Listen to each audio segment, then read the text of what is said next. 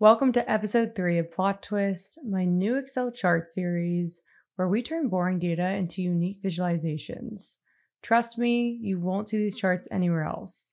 In today's episode, we are going to learn how to liven up our charts by creating an image bar chart. Let's get started.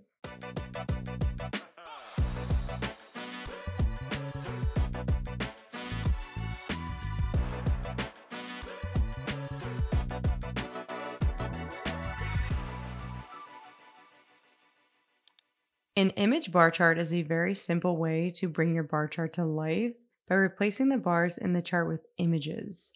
So for example, here we have units sold data for different soft drinks, and we need to visualize this data. This is a perfect opportunity for an image bar chart.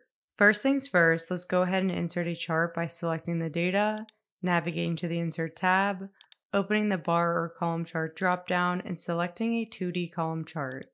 Now that we've created our chart, we need to import each image that we want to add to our chart into the worksheet.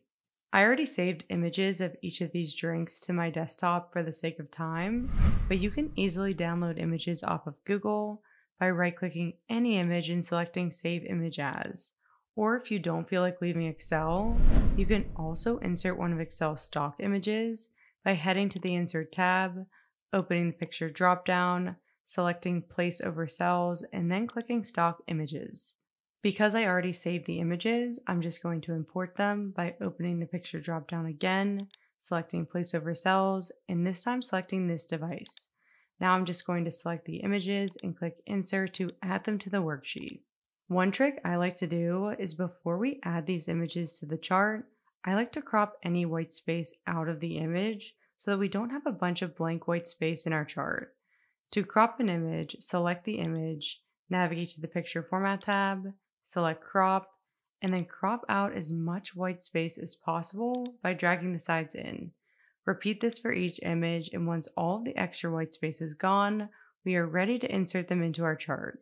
To insert an image into the chart, all we have to do is paste the image into the column. So let's start with Pepsi by selecting it and pressing Ctrl X to cut the image, because we don't need this image in our worksheet anymore.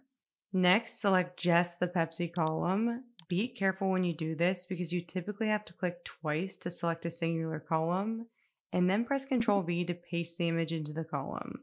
See, that wasn't too bad, right? Now we can just repeat this for each of the images, so I'm going to select Fanta, press Ctrl X to cut the image, select the Fanta column in the chart, and press Ctrl V to paste the image.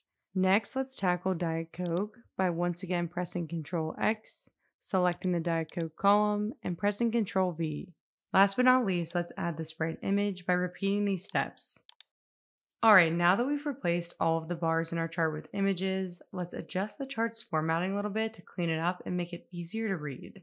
First, let's adjust the amount of space between each image in the chart to make the soft drinks more proportionate by right-clicking any image, selecting Format Data Series, and adjusting the gap width to 55. Much better.